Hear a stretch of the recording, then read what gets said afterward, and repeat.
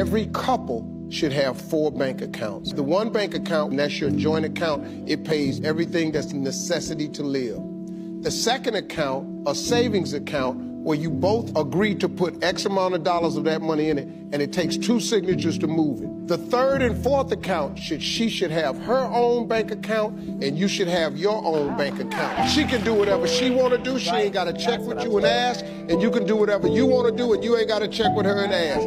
And that way, guess what? The bills are paid, you have a roof over your head and a car to drive. You all are trying to save a little bit of money, and you gotta have your own life. Those 2 joint accounts, bill paying one and the savings, should the man put in more money than the woman? Your check, my check, should go into the account. Then the decision is made how much goes into your personal to do what you want to do, and how much goes into my personal to do what I want to do.